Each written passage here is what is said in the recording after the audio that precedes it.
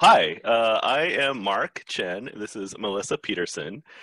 Welcome to our lovely chat here. We have been playing this game called Gloomhaven for a little bit more than a year now during the pandemic, and we decided to talk about it and submit this video to the Well Play Journal of special COVID-19 issue.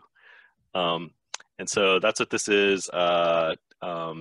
I'm basically a professor at University of Washington Bothell, which is the sister campus to the one in Seattle, and um, I've been studying games for like I don't know 15 years or something like that, um, and we've been playing this game as a way to cope with life, I guess. And Melissa, would you like to talk a little bit about yourself? Sure. As Mark said, I'm Melissa Peterson. I am a PhD student in the Learning Design and Technology Department at the University of Hawaii at Manoa. And I also have been studying games and designing and developing games as well for the past about a decade, something like that. Especially using these games in like museums and zoos and things like that. So exciting science games. And yeah, we started playing. Actually, I think we started playing right around when things started happening. So we had actually planned to do this before COVID was really in the news. It was like starting to be in the news, but not really yet. And we had both been talking about the fact that we didn't have people to play Gloomhaven with. Right. And since I'm in the middle of the ocean, I can't, just drive down to Mark's house and play Gloomhaven with him. So Right. we Well, decided and to try this. we've never lived in the same city anyway, so No, we haven't. I don't know what would have been worse. I mean, was it easier that you were in Hawaii, or would it have been easier when you were in Pennsylvania? I mean, it's a 3 hour time difference either way, because when I was in Pennsylvania, I was just 3 hours ahead of you. Um, so now I'm just 3 hours behind. Sometimes Yeah. only 2 hours though. So that's the difference, is that sometimes it's only a 2 hour difference. Um, but yeah, I didn't really have people to play with in Pennsylvania either. So Hmm. we just decided we both were interested in playing, so we decided to do it. Yeah. So this game, Gloomhaven, um, got really, really big in 2019. Uh, like there was a Kickstarter and everything, that was pretty successful, or I guess I should say like wildly successful. And then it became like the number one game on Board Game Geek for a while, and a whole bunch of people were talking about it and playing it and everything.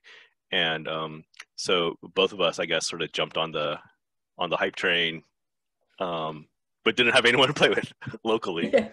Uh, and so we decided to get together and play it and everything. Since then, so last year they started. There's a digital version now, um, which is currently in, I guess, alpha or beta or something like that. And uh, eventually we might be able to play the digital version. But anyways, the game. Um, I don't know. Should we talk about how the game works? A little. I don't know that we need to go into great detail, because I feel like most people probably know what Gloomhaven is. Even people who aren't really into tabletop RPGs, probably tabletop role-playing games. Um, so it's a tabletop role-playing game, and it is, I would say, probably the closest to playing a computer role-playing game on a tabletop that I've seen. I know that there's tons of games out there that I have not played, so I'm, grain of Hmm. salt there.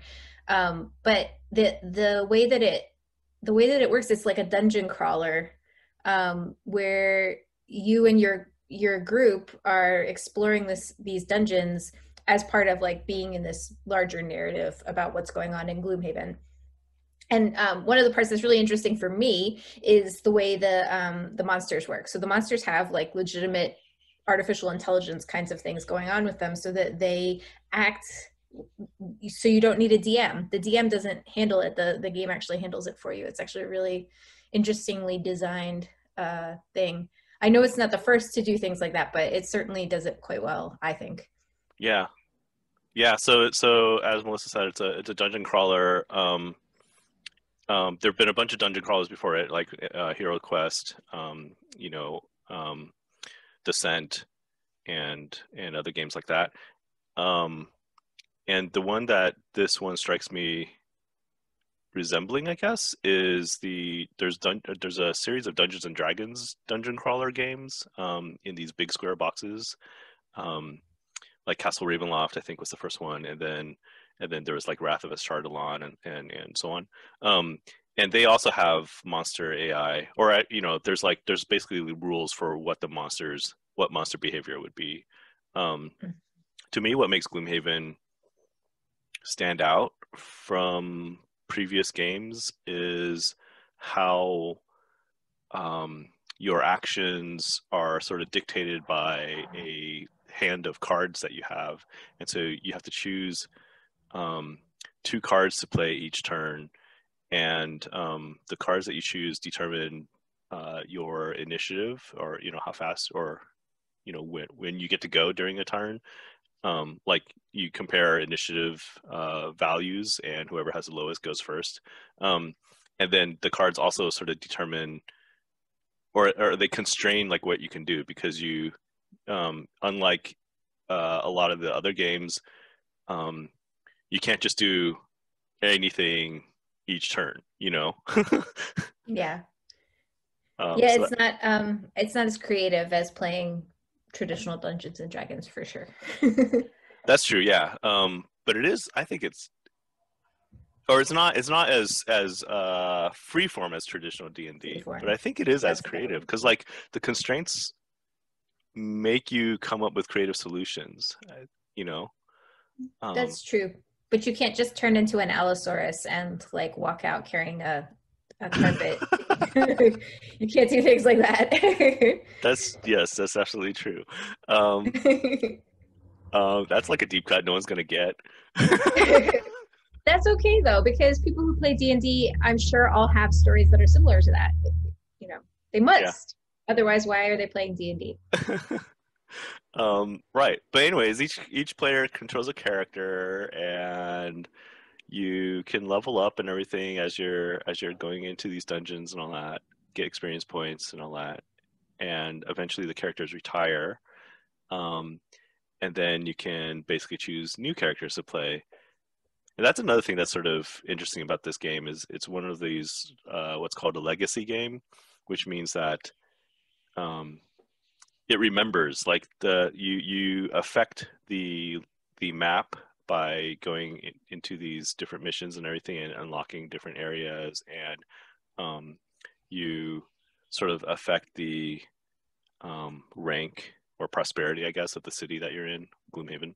um, and so it's just like this persistent world. So part of it isn't just like leveling up these characters, which is really fun and a staple of role playing games, but also you're sort of like leveling up the actual world that you're in too, which I think is pretty cool.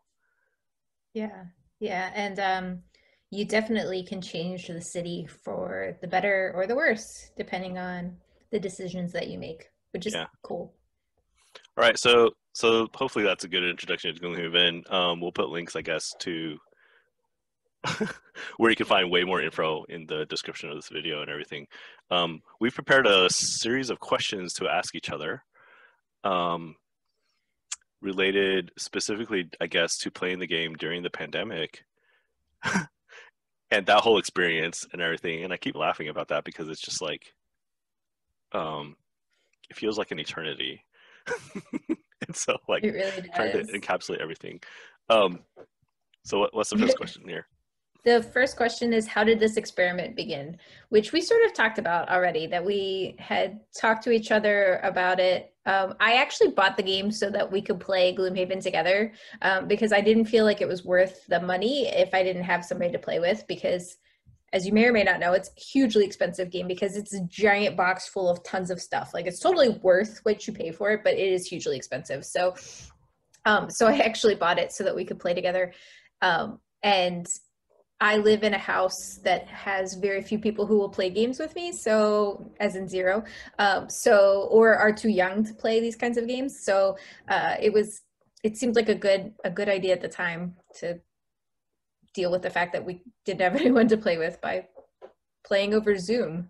Yeah. I actually kickstarted the game. So I must have heard about the game like in 2017 or 2018 or something like that. Then I received the game, um, like a month before retail stores did, and then didn't play the game for a year. Because like I guess this must have been 2019 or so, 2018, 2019. And like um there was just too much stuff going on in my life, so I didn't play the game, and I didn't have a group to play with anyways. Or I guess I did technically, but at the time we were playing Pandemic Legacy instead. Um and so we were finishing up that Bad campaign. timing. I know. Really bad timing. It I don't think playing Pandemic Legacy prepared me for the real pandemic. Yeah, no, there was nothing, there's no toilet paper hoarding in Pandemic Legacy. Right. Um yeah, so I had it sitting on my bookshelf for a long time. And I guess I must have, I don't know if I told you about it or if you heard about it, but then somehow we found out that I own it and you did it, and then I was like, oh, or you could get it and then we could play it together. That would be cool. So here's the second question. How did the use of technology evolve in terms of how did we actually play it together? Um, Mhm. but each of us having a copy of it allowed us to do sort of a syncing of our own version of it in front of ourselves on our own tables pretty easily. Like I feel like if each of us didn't have our own copy, it would have been really hard to play um, over Zoom. Yeah. So we've been playing over Zoom. Yeah, it was at the time I thought maybe we would just use yours and that I would just kind of like peer in from Zoom. But after getting it and I figured I could use mine as like a reference, and also I like stuff, who doesn't like stuff? So I remember though the first scenario we set up, and I was just, there was no way we could have done it if, because Mark would have had to like hold up my cards for me, and then I would have had to have been like, no, your other right, like that kind of a thing over Zoom. No, I want to move that way, it works out really nicely because we can pull up, yeah, we sync the two versions. So I keep my video so that you can see me and also what I'm doing, and that helps both of us, I think. And then Mark has several cameras going at all times so that we can. Yeah, yeah. Initially when we had this idea, we could just have our Zoom cameras pointing at like the table and ourselves, and we're just both playing together, right? But then I was like, well, I do have multiple cameras and everything, and so and I have multiple devices, right? So then I could set it up so that Mhm. one camera would be on me, one camera would be on the table, um, and then and I think we did that a couple of times or so, and then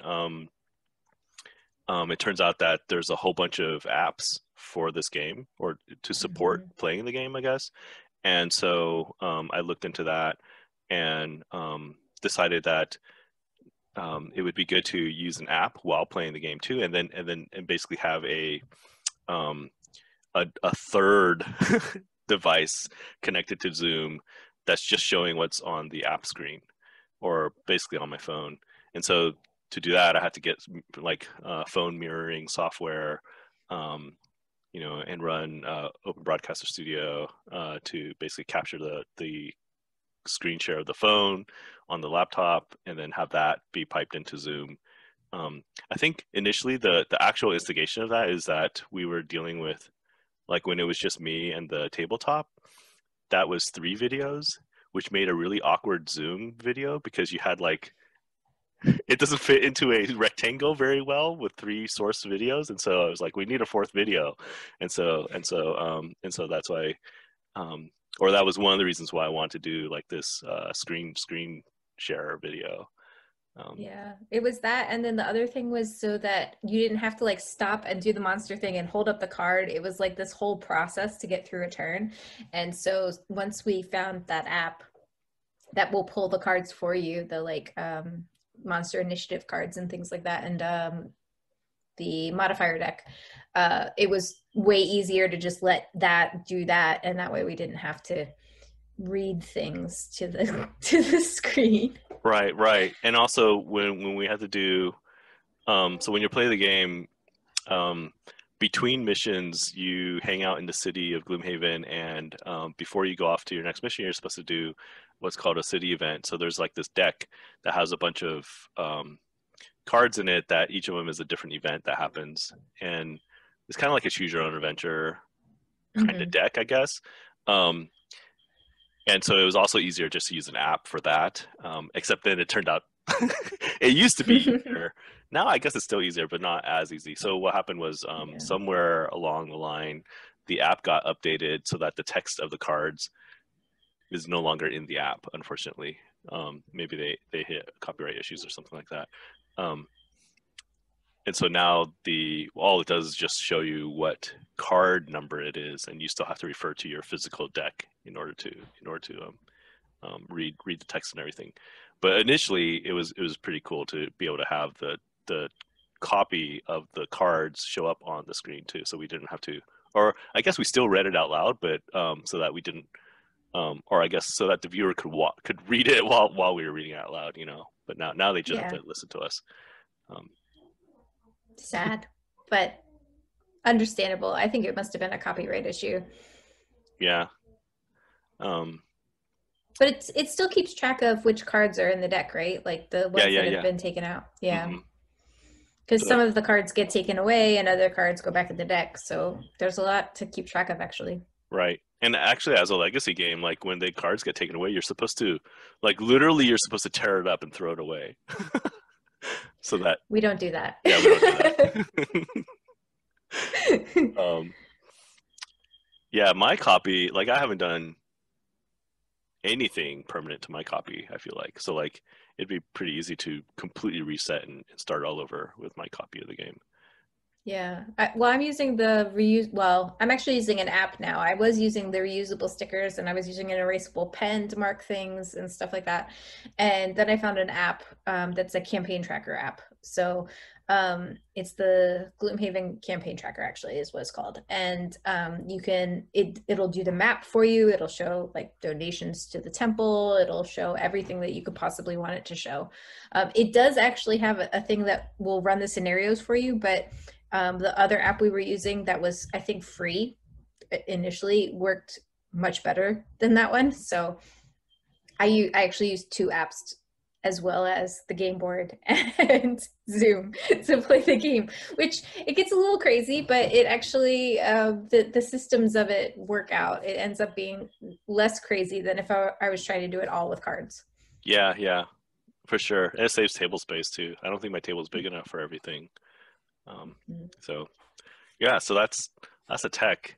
Um, I'm pretty happy with how it's going now. I mean, we basically have fallen into a routine, or at least I've fallen into a routine of setting it up. You know, so like I join with basically three devices to the same Zoom room, um, um, you know, and have it all set up and ready to go. Usually by, well, not usually by the time we actually are meeting, because a lot of our videos start when we're still setting up.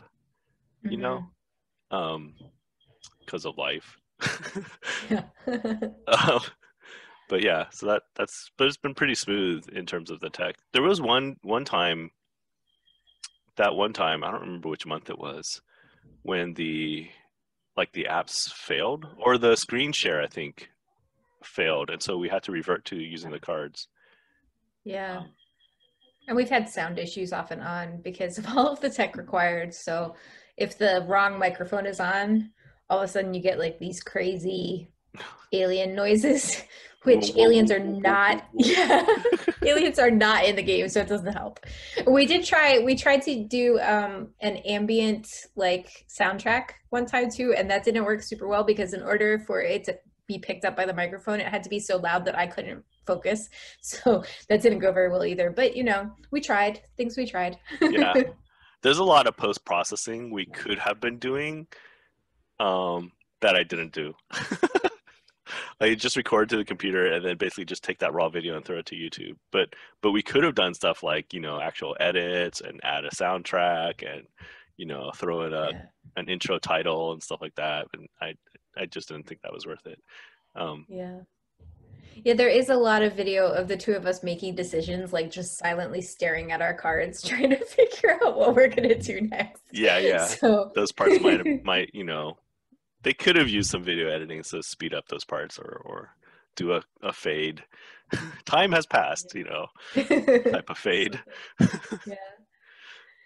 Yeah. Actually, that kind of segues to our fourth question, not our third question, but our fourth question. Like, why are we actually doing this? Who's our audience? So our audience, it started out at 0, but then we picked up a couple of people who all happened to be named Matt, and that was the really sort of a funny thing to us. But it was only 2 or 3 of them. I'm actually not sure if we ever got the third Matt or if we just referred to him.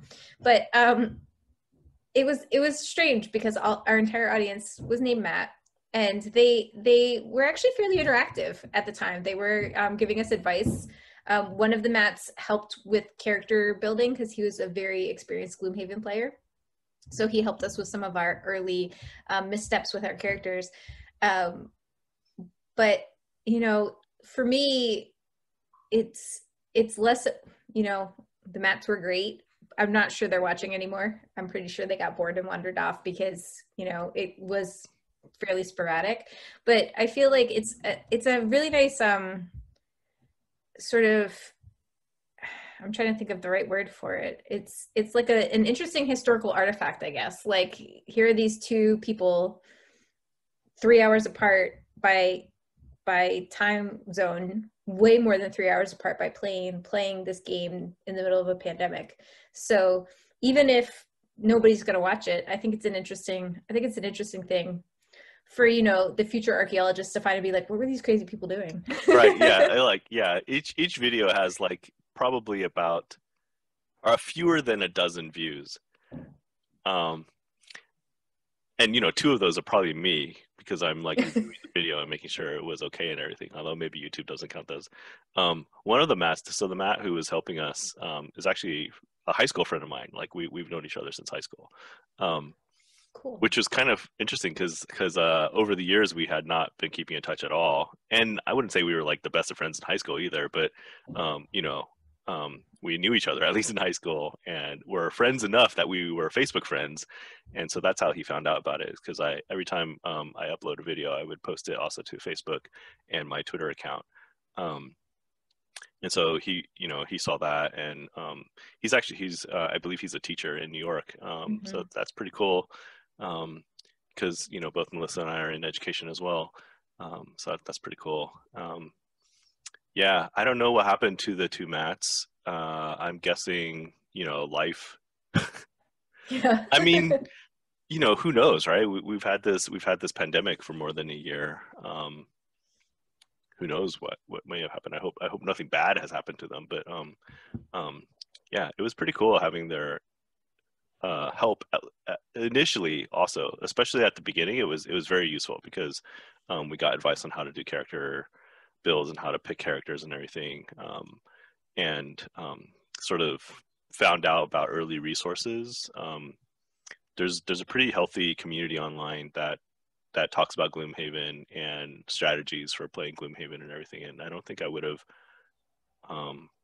or I guess I may have discovered those eventually, but I don't think I would have like zeroed in on the most useful ones really without their help. So that was cool. Yeah, that was cool because it is quite a dense game to pick up just from scratch. That was actually one of our initial ideas, is that we were just going to be complete like neophytes, I guess, and just try from square one on video to document the learning process. And and we ended up needing help because it's really, and I say this in the last video we just shot. I'm still looking stuff up. It's now been a year. We've been playing for a year. We pretty much know, like there's not a lot of looking up anymore, but every once in a while we're like, wait, what is that rule again? We have to go back and look it up Mm-hmm. in Yeah. the giant rule book. Yeah. And that's why I'm sort of looking forward to the digital version, because then it'll keep track of all that stuff for us, enforce the rules for us, Um, Yes. Although this does bring us to our fifth question, which is about our priorities during the game experience, because uh, we've been known to cheat a little bit to preserve the fun. So it is a hard game, and we were very faily at it for a while. We didn't pick the best characters necessarily. We just picked based on how we would normally play in other RPGs, and not it doesn't always work that well to do that. So we picked like super squishy characters that were not very good at what they did right away. It took us a little while to get going. mhm. So we definitely have we're not playing like super epic hard level or anything like that. We play easy pretty much all the time. And every once in a while we accidentally cheat. Every once in a Or well, okay, so first, I fully believe we should be allowed to play whatever character we want to play, right? And um, that said, it is definitely true that some combinations of characters allow for um, more robust, I guess, strategies than other combinations, and we did choose a particularly weak combination of characters initially. Um, but we were having fun, and that's probably what matters the most. And just learning, learning how to play and all that stuff, and all that stuff was fun. Um, or fun is learning, right? So, um, you know, I maintain that we may not have been sort of min-maxing the game, but we were definitely, I think, playing the game how it was meant to be played, which is basically just to have fun with the game. And so, like with each group of players, how it's meant to be played is going to be different, because each group of players is going to have a sort of a different criteria for how they want to play and everything, right? Um, yeah. and then in terms of the cheating, like it sort of became more as we played Yeah. throughout the year. Like initially, I feel like we didn't. The only times we cheated were when we forgot a rule or something like that. Um, Yeah. Or like but made a then, mistake yeah, picking up our cards, hmm things like that. but then like, there were definitely a couple of cases where um, we realized that we made a mistake, and we sort of like um, rewound time a little bit and did that move over again, um, and then the game lets you sort of set the difficulty level. Um, and so like, and it actually says like, if you do this mission and you fail, or if you fail repeatedly, you can just sort of set the difficulty level to be lower if you want. And likewise, actually, you can set the difficulty level to be higher. We've never done that though, but uh, and so eventually, at one point, we're like, okay, this is actually too hard, and we need to set it to be lower. And then I think we ended up just basically keeping it at that lower level for the rest of the campaign that we had been playing. Um, Yeah. Yeah, we reached a point where we had lost a lot, and it was frustrating, and it makes you not want to come back to the game when you lose a lot. And not that it's necessarily fun to win all the time either, but I think we reached a really nice level of like it wasn't simple to win, but it was satisfying to win because it didn't feel like it was too easy. We've reached a point now where it's sort of too easy, except for that we have hit what is, as far as the forums are concerned, like the hardest scenario, and we cannot seem to get past this scenario. So we're debating on how to cheat to get past this one. yeah, it's an escort quest. Um, and the Like, need we say more escort quest? Yeah. Oh, well, so at the very beginning of this recording, we were talking about how the game works and how the monsters have an AI to them. Well, this guy we're escorting also has an AI to him, and it's dumb. It's like super suicidal. It It's- is it is a really bad AI. It's like to refer to like WoW, which, World of Warcraft, there are escort quests, or at least there used to be. The escorted escortees, who the person you were escorting would sometimes like stop, and you could like, fight off all the bad guys that just swarmed around you. Hmm. This guy doesn't do that. He just keeps going. He's like, there's a guy with the sword, I'm gonna run at him. But he doesn't hit the guy with the sword. He just like runs, just keeps running. Like he's like a stupid robot. He just straight Right. forward. Yeah. Well, I mean, robot. Exactly. I mean, we're just using these algorithms, these preset rules for how to control the characters that aren't us, which is basically Mm-hmm. what we would do with a robot too. Just give them a program to follow. Um, Yeah, but it's sad because his AI is not as smart as the monster AI. that's And true. so Yeah. the monsters have like specific goals that they go for, and they're not always smart about how they get to them, but for the most part they're pretty smart. He's not smart. And he has a sword, he doesn't swing it. It's like a robot bunny. Except bunnies tend to run away from danger. That is true. This is like a robot bunny that got its wires crossed, and it like just runs at danger. A robot Walks through daredevil. doors. Yeah. It walks through doors, it steps on traps, but it doesn't do anything else. That's all it is. Right. Just straightforward. A lemming, a robot lemming. Yes, that's what it is. And now I'm thinking about It's that old exactly computer game Lemmings. I was about to say that. It's exactly, if you haven't played Lemmings, you had to actually like physically make one stop everybody else. He's like, if the Lemmings could pick up that guy that stops them and get it out of the way and then jump in the lava. That's basically what this AI is. It's very sad. Even my summoned things. So I'm a summoner right now, and I can summon all these things. And there's like, I have a what do I have? I've got a slime, and the slime is smarter than this guy we're escorting. It doesn't have a brain, but If it does have a I'm a brain, little it would be salty. see-through. Like you could see through his body to his brain. That's Well, true. maybe the slime just doesn't have a brain. Um, Mm. so now that we've been doing this for a year, um, how has it been? Like, what's the relationship that you have with the game? Um, is it, has it take a particular kind of meaning because we've been playing during the pandemic or anything like that, or what? Um, I mean, I think I haven't thought about it too hard. Like that we started this and the pandemic happened at the same time. Like it was sort of a coincidence, like we talked about before. But I would say that it's definitely, um, I'm glad that we had already decided to do it because I felt like it just sort of naturally flowed, and um, it's definitely something I look forward to. When we've had to cancel, I'm sad because I get to play a game with my friend, and we may not always be successful, but at least like I'm spending some time doing something I enjoy, which I know that a lot of people are struggling with that during the pandemic, trying to figure out ways to do the things that they enjoy. I'm an introvert, so that hasn't been a humongous problem for me because I can always just read a book, right? But it definitely, having that human connection with somebody else that's not in my house is pretty. I think it's pretty nice to have.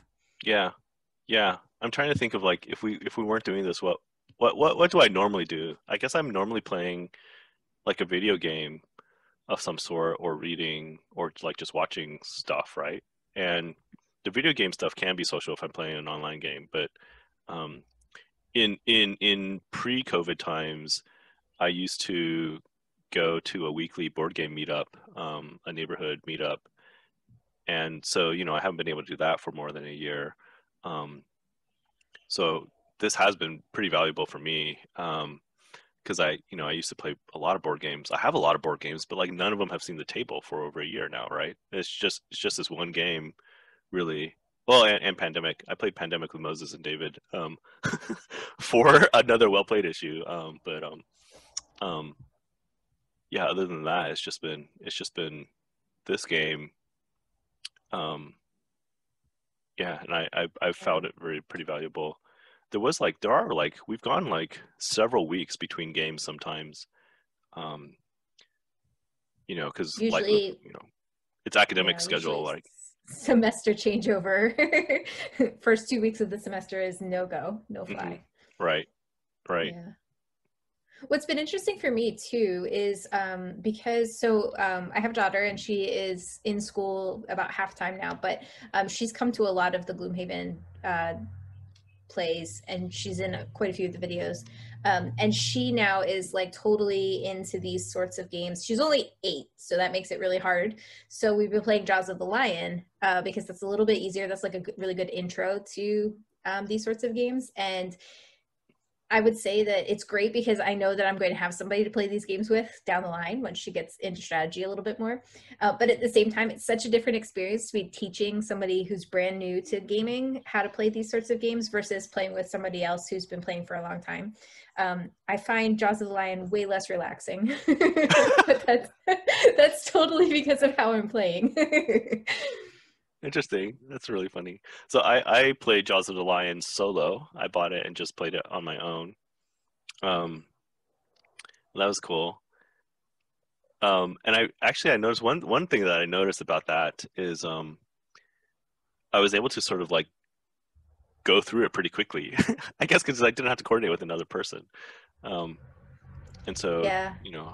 I have sort of finished the campaign from Jaws of the Lion already, um, and am eagerly awaiting you all to catch up so that we can break out those characters and everything. Yeah, it's a slow going. I would say that playing Jaws of the Lion with an 8-year-old is hard mode.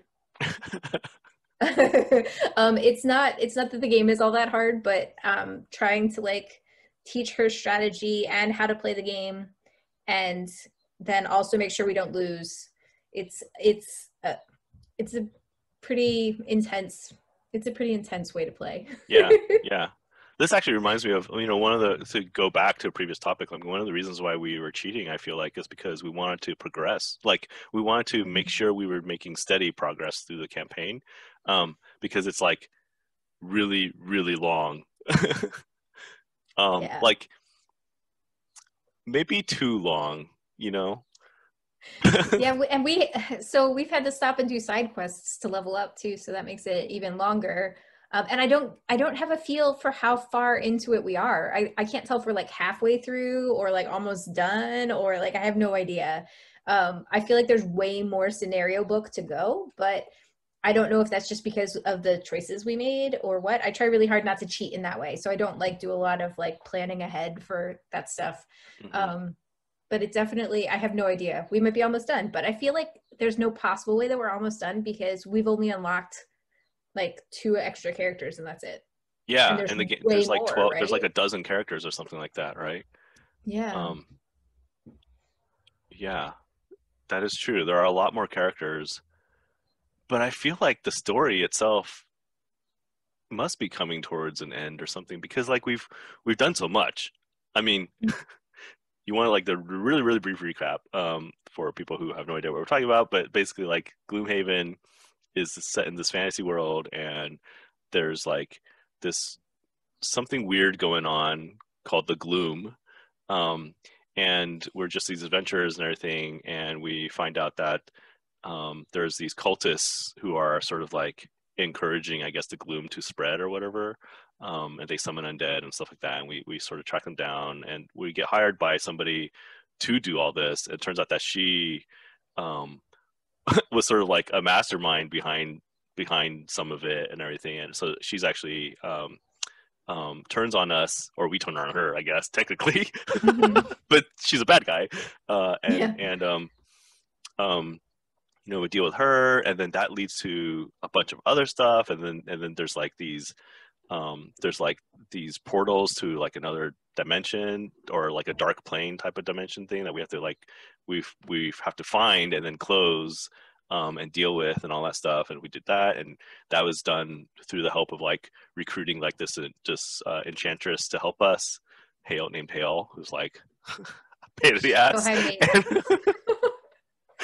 and, and so we've been doing a lot, and I feel like if this was like a TV show or a movie, if it was a movie, we would be on like the third movie by now or something like that, you know? Um, Easily, yeah. yeah, if this was a TV show, we would probably be in like the second or third season by now, I feel like, you know? And so Yeah. I feel like we've done quite a lot, and I can't imagine it getting like having more, but you're absolutely right. We barely touched the characters that are in the game. Yeah. And I don't think that the unlocks are they take a while to unlock the next character because you have to most of them are from retirement. So we Yeah. unlocked two and immediately started playing as those two, and now I don't know. Like I don't know what's gonna happen next. My current retirement requirement is like it's inevitable, so it's unavoidable, but it's going to take forever. Mine is similar because mine requires yeah, a lot of looting, let's say. It's gonna require a lot of looting. And I'm actually not sure that my retirement requirement is unlocking anything new, to be perfectly honest. So that's gonna make life even harder because well, not harder, but we just won't get anything cool out of it. Stupid retirement. Yeah. Well, you can move on to a new character at least. Yeah. Yeah. We'll see what unlocks, if anything else unlocks. I don't know. Or maybe I'll just hurry through Jaws of the Lion and use one of those characters instead. Hmm. Because those are pretty interesting characters. Yeah. I like the Yeah. Crusher guy. I don't remember what he's called. Is he called a Crusher? I don't think so. The what? The Quatrio? He can go and like destroy rubble and stuff, destroy objects and stuff. That's the one I play as. He's like a demolitionist or something like Yeah, that. yeah, yeah, yeah. He's pretty Yeah, cool. that's the one I play as. You know me. I like to, play the weird characters.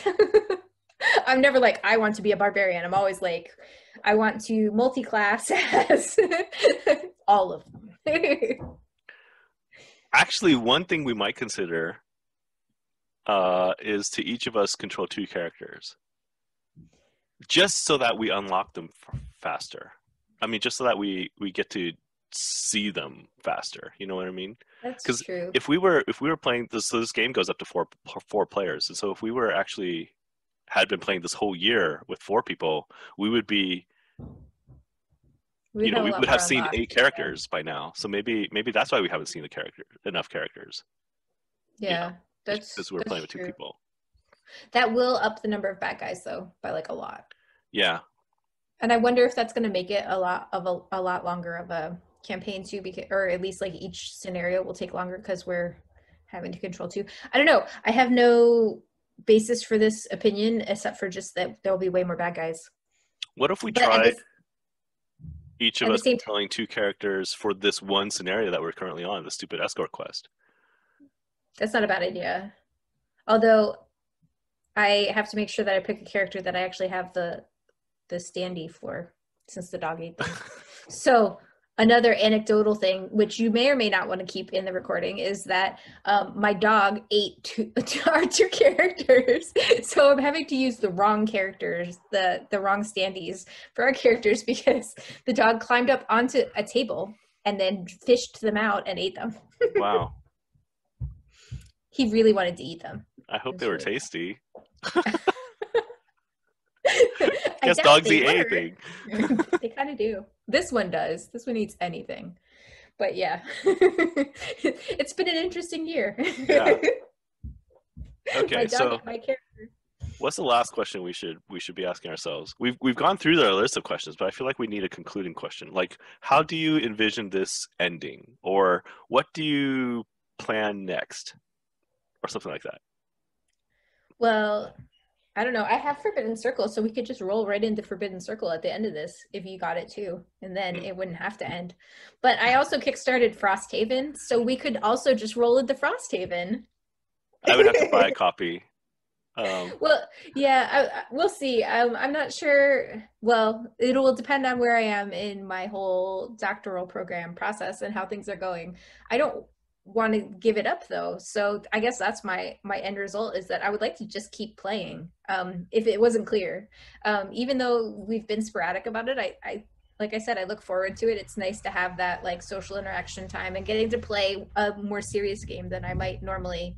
Yeah. Um, so I don't know, Well, maybe we'll so just pick one something question else. is, yeah, so that's the question. Do we want to keep playing Gloomhaven or, its sequel, or do we want to like switch up to a different game? Because that's doable too. Yeah. Um, Yeah, I mean either way, I think that we've shown that this paradigm works. It may not be ideal, but we've made it work, and I think that that's I see a lot of people complaining online because they're trying to do like tabletop simulator, or they're trying to use the tech as the game in a lot of ways, and I think that we've kind of smashed that and figured out ways around it. That said, we yeah, still need 2 copies of whatever game we're going to play. right. So I guess, I mean, that's an interesting topic too. So why aren't we using Tabletop Simulator? And I feel like, what you're saying is true. Like for me, there's something about actually picking pieces up and moving them around and everything that you can't really recreate in one of these simulations. I mean, even I say that, but I already said earlier that I'm looking forward to the digital version of this game. So like, it's going to be interesting to see how that compares and everything. Yeah.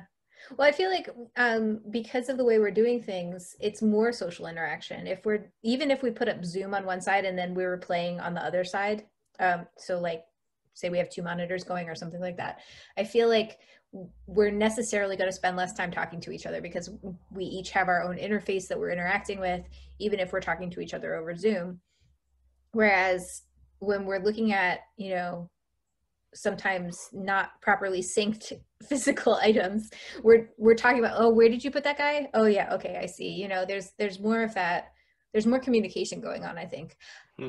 Again, we haven't tried it, but there's something about needing to make sure that neither of us have made mistakes on our syncing up that makes it a little more of a social thing than if we were just playing online. Yeah, yeah. I hadn't thought about that, but I think that's true. Um, But at the yeah, same that's time, interesting. so we wouldn't be able, this game is actually, so Gloomhaven is because it's cooperative and because there's not a lot of like hidden information, um at least not randomized hidden information, it works really well. If we were playing like Burgle Brothers, for instance, that has hidden information, and there's no way we would be able to sync our boards without knowing that hidden information. So this definitely uh, worked well because we picked well. If we Hmm. had tried some of the other games out there, we might not have done as well. Right. Yeah, that's really interesting. Um, well, maybe we'll just stick with this then. I mean, I guess I could just buy Frosthaven when it comes out. It's still not out yet, quite yet, right? Right. They're planning to, they just sent out a thing. I think that the first round of they're still working on the scenario booklet and things like that. I think that the summer is when they're planning for it to come out, Okay. but don't quote me on that because I don't remember off the Okay. top of my head. Well, I mean, again, who knows how far we actually are in this stupid campaign? So we'll see. Um, Yeah, who knows? 3 years later, they're still playing Gloomhaven. yeah. We'll see. Yeah, we'll see. I don't know if I have that long of a campaign in me if it keeps going for that I long. know. Yeah. We'll probably be on a different pandemic by then. Yeah, probably. It'll be COVID 2026. Something like that. Yeah. Okay. I guess we could wrap up. It's been fun. Mhm. Um, and we will probably play again in a couple weeks. Probably, Yeah. Or yeah. maybe even Assuming, next week. Yeah. yeah, Okay. we'll see. Thanks for watching, listening. Actually, there's one more thing I want to say is that if anyone actually is interested in playing with us, that's doable, but you may need your own copy of the game as well. Yeah, we And have 2 slots. We don't have a full group. There's only 2 of us. So we have 2 open slots and we're yeah, pretty friendly people. yeah. We actually did this for there's a conference that we go to called NASAGA, North American Simulation and Gaming Association.